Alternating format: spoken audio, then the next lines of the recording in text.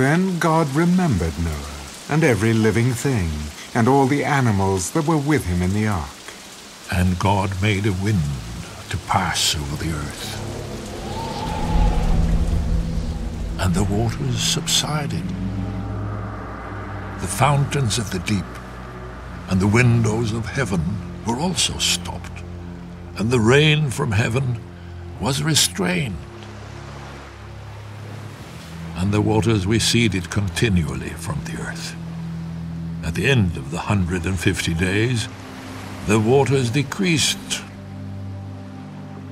Then the ark rested in the 7th month, the 17th day of the month, on the mountains of Ararat.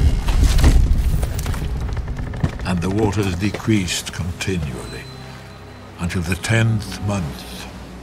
In the 10th month, on the 1st day of the month, the tops of the mountains were seen. So it came to pass, at the end of 40 days, that Noah opened the window of the ark which he had made. Then he sent out a raven, which kept going to and fro until the waters had dried up from the earth. He also sent out from himself a dove, to see if the waters had receded from the face of the ground. But the dove found no resting place for the sole of her foot, and she returned into the ark to him, for the waters were on the face of the whole earth. So he put out his hand and took her, and drew her into the ark to himself. And he waited yet another 7 days, and again he sent the dove out from the ark. Then the dove came to him in the evening, and behold, a freshly plucked olive leaf was in her mouth. And Noah knew that the waters had receded from the earth. So he waited yet another 7 days, and sent out the dove, which did not return again to him any more. And it came to pass in the 601st year, in the 1st month, the 1st day of the month, that the waters were dried up from the earth. And Noah removed the covering of the ark and looked, and indeed the surface of the ground was dry. And in the 2nd month, on the 27th day of the month, the earth was dried. Then God spoke to Noah.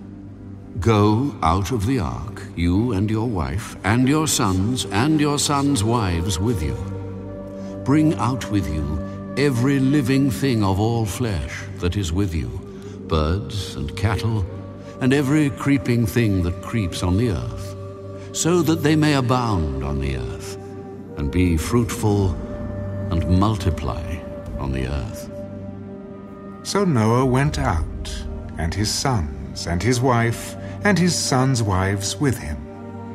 Every animal, every creeping thing, every bird, and whatever creeps on the earth, according to their families, went out of the ark.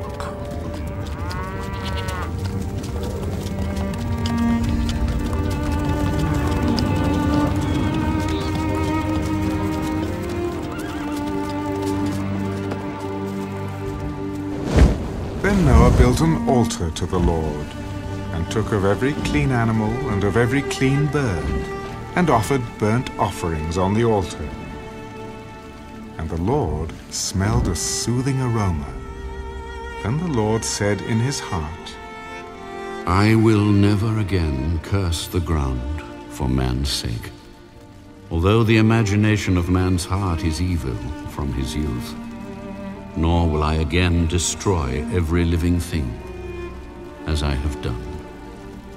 While the earth remains, seed time and harvest, cold and heat, winter and summer, and day and night shall not cease.